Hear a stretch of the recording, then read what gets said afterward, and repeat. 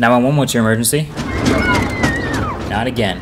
One of the new features in the iPhones and Apple Watches this year is called crash detection. Essentially, it can automatically determine if it's been in a car crash and then call emergency services for you. So they do this by constantly sampling data from a bunch of sensors. So basically, if the phone's GPS sees you're traveling very quickly, and then the gyroscope and accelerometer feel some hard G-forces, and then the microphone hears some loud crashing sounds, it's pretty sure you've been in a crash, so it'll ask you and then call 911 if you don't respond. But you know what else turns out to have almost the exact same set of circumstances happening to you and the phone in your pocket? A roller coaster. People have been going on theme park rides, accelerating fast, hitting high G-forces, and hearing loud crashing sounds, and their phones and watches have picked up on all that and started calling 911, sending law enforcement over and over again to the Joker roller coaster at Six Flags. So that's why you might now start to see signs like this warning you to turn your phone off or put it in airplane mode, which is kind of hilarious, but also, Apple, please try to fix this one.